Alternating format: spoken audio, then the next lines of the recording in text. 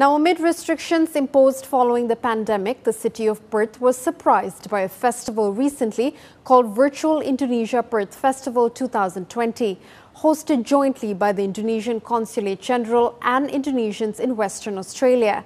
The event was held virtually and broadcasted through digital media under the theme Let's Strive Together.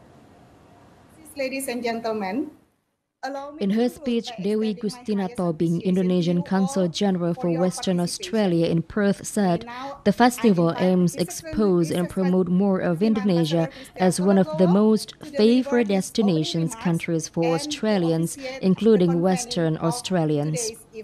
The event was officially opened by Indonesian Ambassador to Australia, Kristianto Suryo-Legowo. Deputy Minister of Tourism and Creative Economy Nia Niscaya and Minister for ASEAN Engagement of Western Australian Peter Tinley were among those who delivered a speech at the launching event.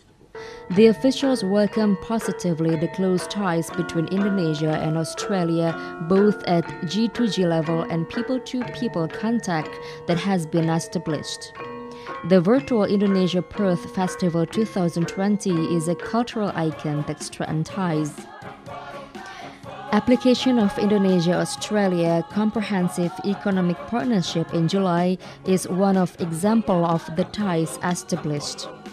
The Virtual Indonesia-Perth Festival 2020 was aired through live streaming on Facebook and YouTube channel under Festival Indonesia-Perth.